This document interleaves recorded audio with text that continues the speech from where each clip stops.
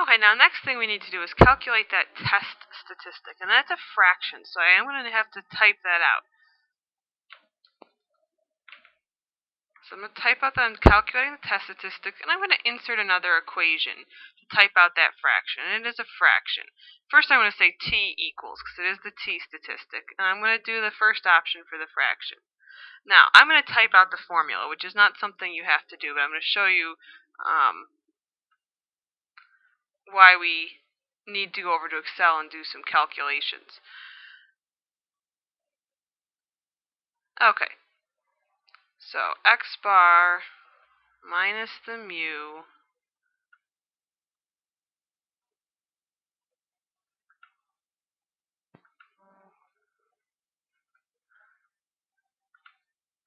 s over the square root of n.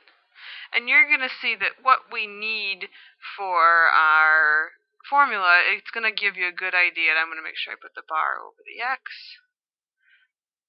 To the accents. Oh. What we need to calculate from Excel. Now, some of this stuff is not necessary to calculate from Excel, like the mu actually comes from our hypothesis, so that's the standard deviation.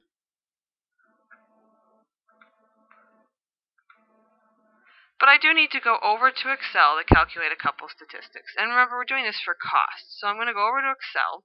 I have my cost formula, and I need a couple descriptive statistics. So I'm going to go to the Data tab, the Data Analysis, and I need some descriptive statistics. And I'm going to do this for cost. So I'm going to highlight that cost. I did highlight the label, so I got to make sure I click that box. And I want to click the Summary Statistics box. Okay. Now the only thing that are important for this are the mean, the standard deviation, and the number of data points. I'm actually going to get rid of all of this information. So I'm just going to do a right click and a delete. The variance, the kurtosis, the skewness, the min, the max, the sum, that can all go. Right click and a delete. And I have the three pieces of information I need. So I'm going to copy that over.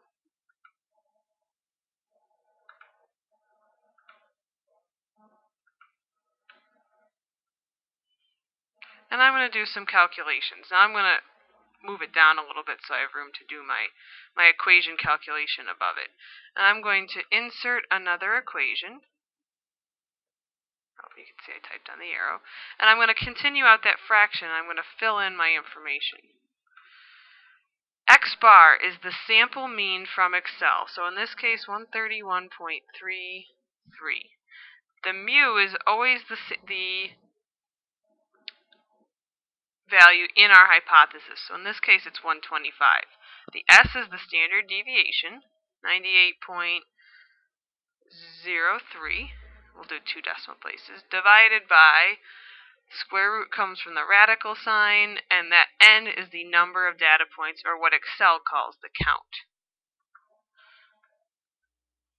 So I'm going to do some math here, and I'm going to show you some steps in between so you could follow along with my math. 131.33 minus 125 is 6.33. 98.03 divided by the square root of 21, and I did get out a calculator to do all this math, is that. And then we do our division, and we get 0.295.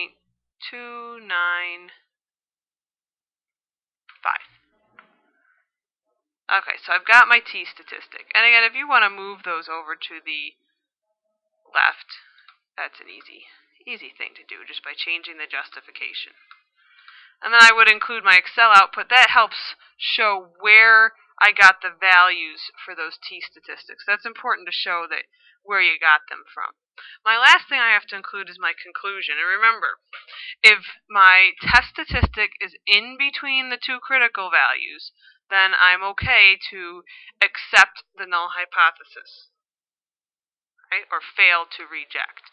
If it's greater than or less than on the other side, then we do reject. But since 0.295 is in between my two critical values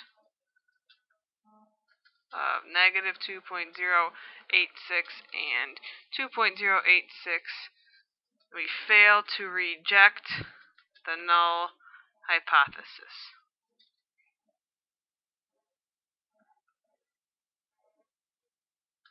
What does that mean? Make sure you explain it in practical terms. Based on our data set that we have, we don't have enough evidence to reject